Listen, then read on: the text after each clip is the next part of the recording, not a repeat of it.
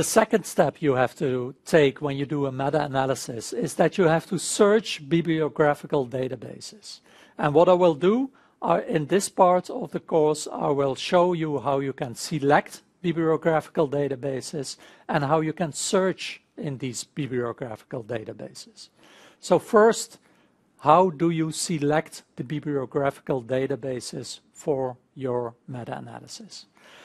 Well, the most important bibliographical databases for intervention research, psychotherapy, but also all biomedical interventions are PubMed, PsycInfo, and the Cochrane Central Register of Controlled Trials. PubMed is it's the largest biomedical database in the world. And personally, I think it's also the best database with all kinds of interesting features and very well developed. Specific for the psychological fields, we have PsycInfo. And so you have to search also in PsycInfo. Then we have the Cochrane Central Register of Controlled Trials. What the Cochrane collaboration does is they also search in PubMed and all kinds of databases to identify randomized trials in general. But what they also do is for example, hand searching. And they are experts, all kinds of experts in specific fields participate in the Cochrane collaboration.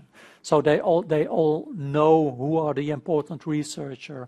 And so they use all kinds of other methods to identify randomized trials for inclusion in their database. So if you do a meta-analysis, you always have to search these three databases.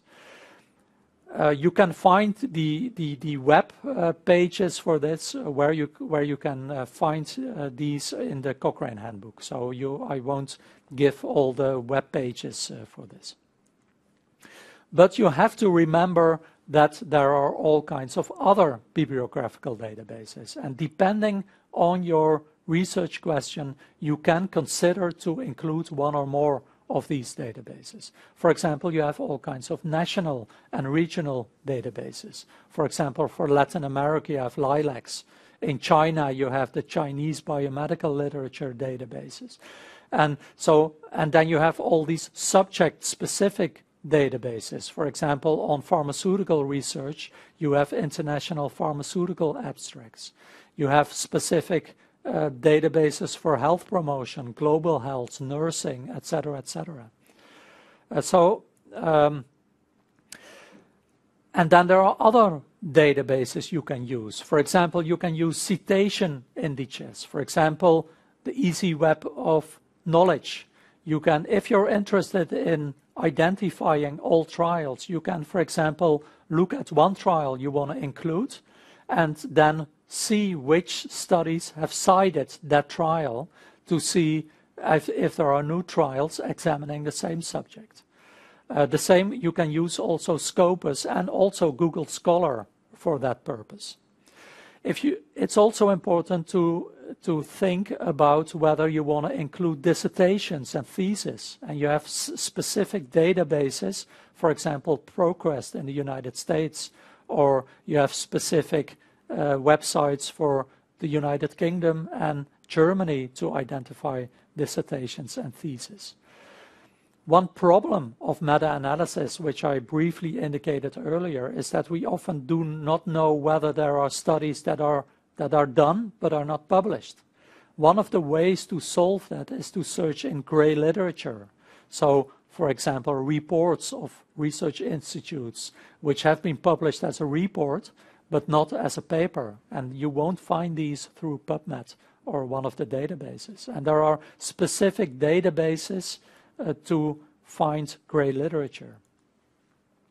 I'd like to show this one. I once did a meta-analysis based on this Chinese database together with Chinese colleagues. And I think it's nice to show that if you do systematic searches in databases, you never get all the hits there are.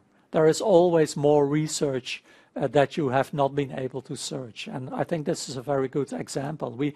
By the way, we found more randomized trials in China on psychological treatments for depression in older adults than in the rest of the world together.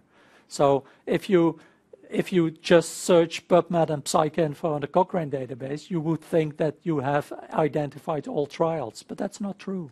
In China, there are several more, and you just don't know about it because they're not published in English. There are all kinds of other things you can do to identify studies for inclusion in your meta-analysis. For example, you can hand search the tables of contents, and that sounds a bit like a lot of work, but usually you know which journals are the most important ones for your meta-analysis. And you can go through the tables of contents quite quickly and quite easily. It sounds like more work than it really is. What you also can do is first identify other reviews and meta-analysis. And for example, there is a specific database of reviews and meta-analysis, the DARE database, where they try to collect all the reviews and systematic and meta-analysis in all biomedical research. And so you can first try to identify systematic reviews and see which studies they included in their review. You can also look, for example, in treatment guidelines, and there is a specific website where you can find all kinds of treatment guidelines. Another thing is that you can look for ongoing studies. For example, in trial registers, or many of the protocols of randomized trials are published nowadays. And you can search for those and contact the authors whether they already have the data of their trial. So you could include that in your trial, in your meta-analysis. The final thing is that you can just send emails to experts in a field and ask them whether they know of other trials which are not included yet by your earlier searches. So you have defined which databases you want to search in, and now you have to go to the real searches. So how do you do that? Usually it's not very straightforward. It does sound very straightforward, and it should be straightforward, but usually it's not that straightforward as you would like it to be. So what you do is you define your search strategy, you make a plan, you take your PICO acronym, you define the search term according to the PICO acronym, and you make a search string, for example, for PubMed, and one for PsycInfo, and one for the Cochrane databases. What you usually do is you make your search strings, try what happens if you do that in PubMed, and if it's good, then you continue with it, but often you have only a very small sample of hits in that database, or you have 20,000 hits. So if you would follow that, you would read all those 20,000 abstracts, and that's usually not feasible, or you don't have the time for that. So what you then do is you adapt your search strategy so that you're certain that you identify all the studies, but you do not want to search all PubMed, for example. There are millions of abstracts in that, and if you want to be absolutely certain that you don't miss any trial, you should read all PubMed, of course, but that's not feasible.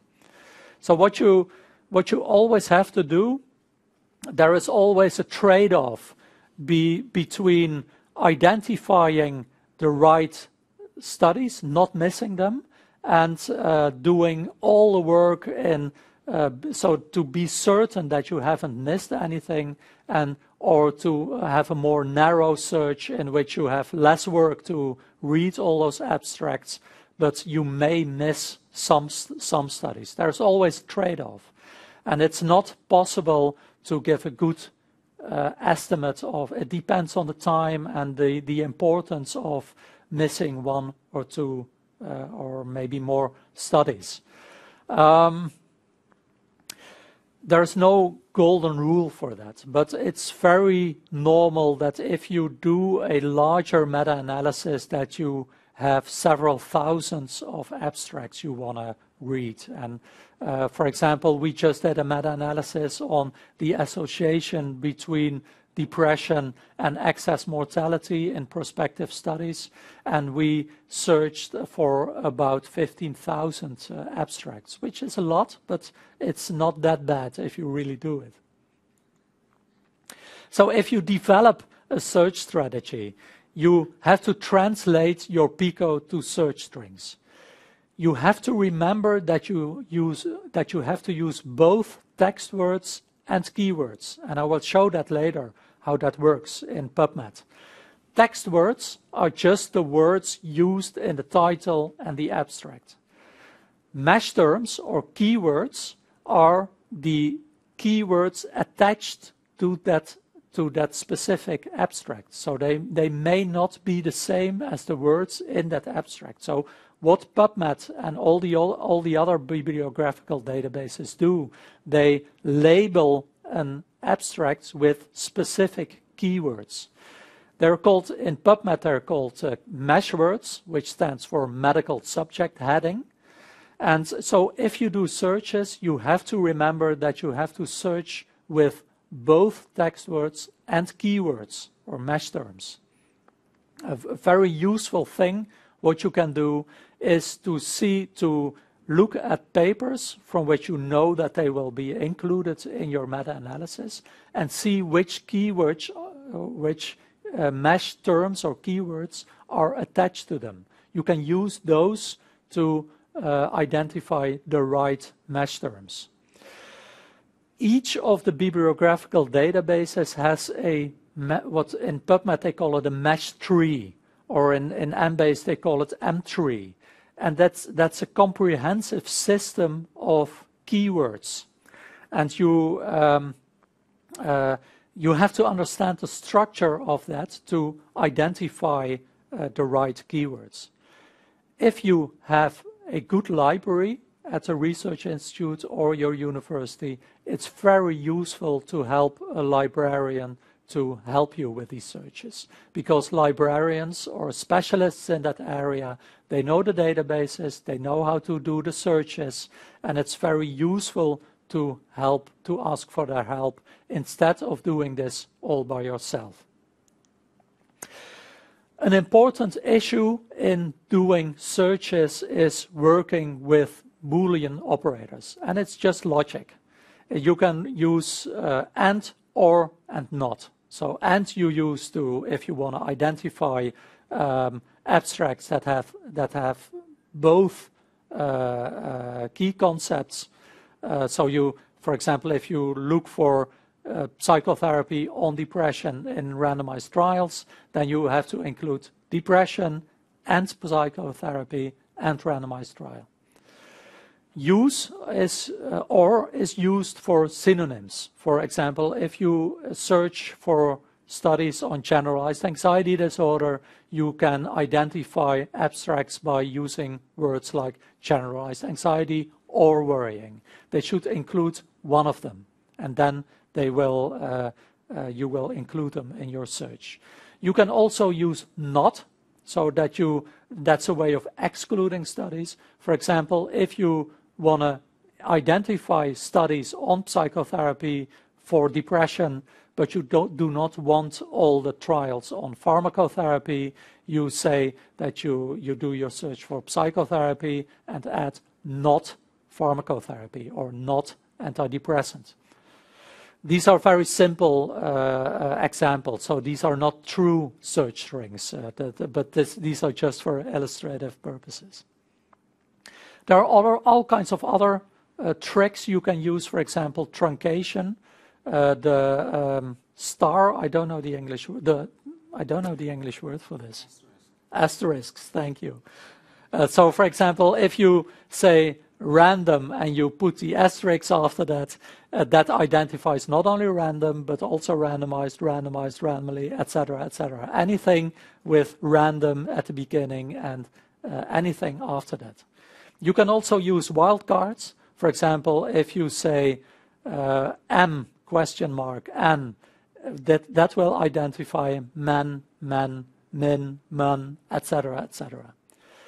Proximity operators are also useful. So if you have, for example, depression adjunct 3 disorder, that returns articles with depression and disorder within 1-3 words of each other. Another useful thing is to use search filters. There's a website where you can find all kinds of search filters, and these search filters are specifically developed to help you do searches in bibliographical databases. For example, there is a search filter for randomized trials in PubMed. You can see that here. So you can say to PubMed that you exclusively want to identify randomized trials, and then PubMed has an algorithm, a search string to identify randomized trials. But there are also all kinds of other search strings for economic studies, for treatment guidelines, for prospective studies, for many type of studies have this type of specific search string that often have been validated in all kinds of studies. So for example, this is the highly sensitive search strategy developed by the Cochrane collaboration, and it's what they call the sensitivity maximizing version. So the chance that you miss randomized trials when you use this search strategy is very low. You probably will identify all randomized trials in this field. The disadvantage is that you will have to read a lot of abstracts, because it also identifies a lot of not randomized trials, or not the randomized trials you're interested in. So I want to show you a bit how this works in PubMed, especially the MeSH database, because it's so key to developing search strategies. This is the opening page of PubMed, and if you look at the right of the screen, you see their MeSH database. And if you click on that, you get into a new screen where you can fill in your term, and I filled in here depression, and I searched for keywords, MeSH terms on depression, and I saw that there are, well, as you can see here, there are 13 results, 13 MeSH terms related to depression. And if you click on one of them,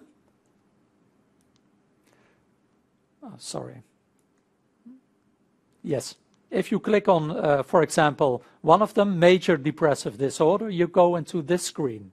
And when you look at the bottom of this sheet, you see this is the MeSH tree. So, and this is the place where this MeSH term is in the MeSH tree of PubMed.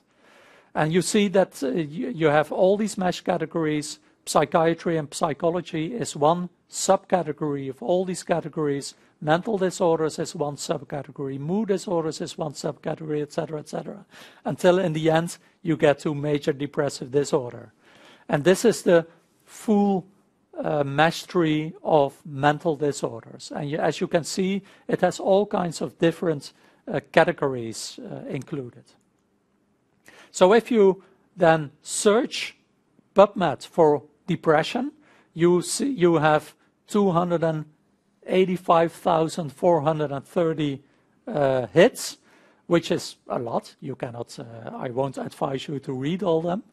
But one of the interesting things in PubMed, if you look at the right side of the screen and you scroll down, you see how PubMed translates that term depression into a more specific search strategy. And that's very useful because it can also help you think of how your search string looks like.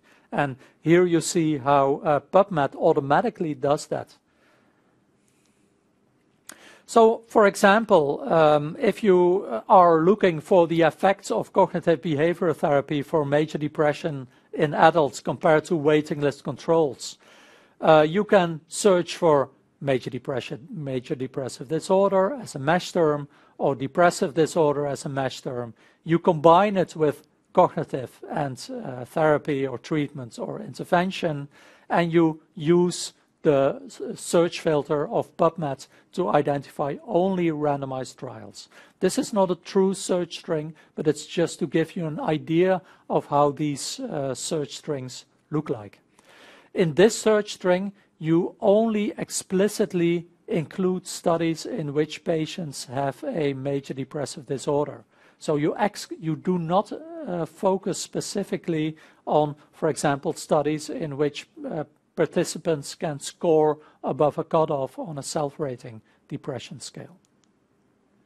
So if you do that, I did that in July. If you do that, you have about 1,500 hits, as you can see. You can just make that search string, put it in PubMed, and run this.